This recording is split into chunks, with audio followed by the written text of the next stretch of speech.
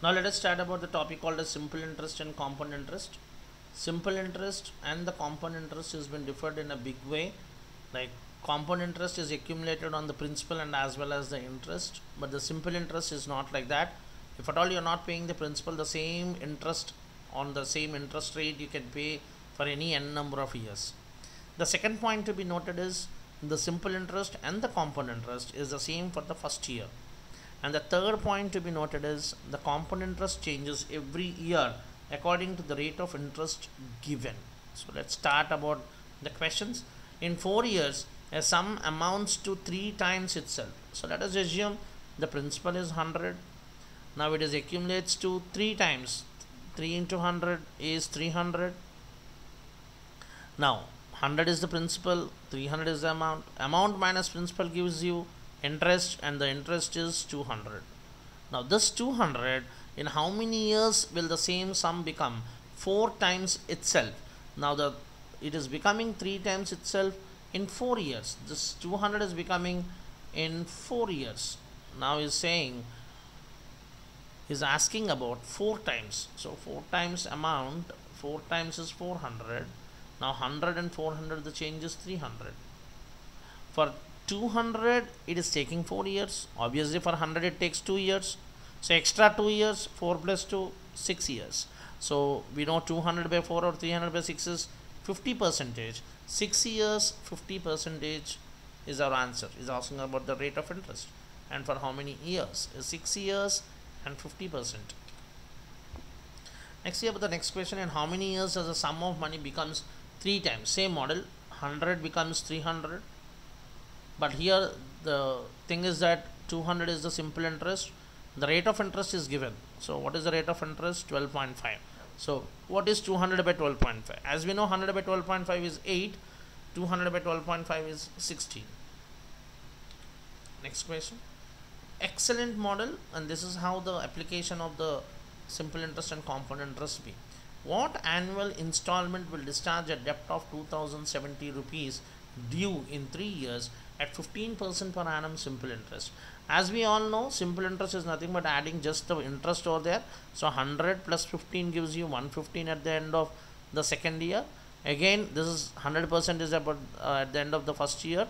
Second year 115. Third year it will be 115 again added, it is 130. So how much is the total? 345%. If this 345% is there, is this 345% is given, what is to be cleared? 2070 rupees. But is asking every year, that is equally how much will you pay as an annual installment, is 100%. So when 345 is 2070, 100% is how much? 3 6 0 is 18, 45 6 0 is 270, 1800 plus 270 is 2070. So remember, it is 100 into 6 is 600. Therefore what is your equal installment that you need to pay? 600 rupees. Next model now is into compound interest. A sum of money doubles itself at a compound interest in 9 years. That means you invested 100 rupees. Now that 100 rupees is becoming double, that is 200. If at all we example put in a bank, 100 is becoming 200 in 9 years. In how many years will it become 16 times? Let us put the same 200 again in the bank. Since it is doubles, it is 400 for the next 9 years. 400 let us put again in the same bank. Now it becomes 800. Now 800 again in the same bank, it becomes 1600. So this is 9 years, this is 9 years, this is 9 years, this is 9 years. So totally 4 9s there. So total it takes 36 years to get that 16 times. Again the same compound interest model. The compound interest in a certain sum for the first 2 years is given 2520 and simple interest is given 2400 rupees. Find the respective values of the sum and the rate of interest. This is an again excellent model application of both compound interest and simple interest. The first thing that we all need to know is the basic. The simple interest is the same for any n number of years. So since it is for the first 2 years, this 2400 is there. The 2400 is for 2 years, so divided by 2, you will get 1200 rupees in the first year, and 1200 rupees in the second year. And we know the second point, the same simple interest is for the compound interest in the first year. So it is the same 1200. But the total in the compound interest is 2520. So out of 2520, 1200 is already there in the first year. That means in the second year, 2520 minus 1200 is 1320. So 1320 rupees is paid in the second year. Now we need to understand the third point, the difference of the amount, whatever is there, that is 1320 minus 1200 is 120.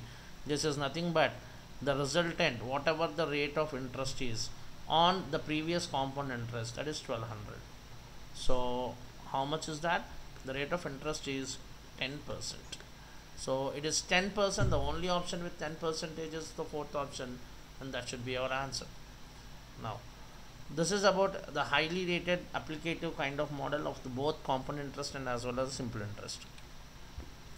Now there is a direct question, what is the difference between the simple interest and the compound interest accrued on 12,000 rupees at 16% per annum for the first 2 years?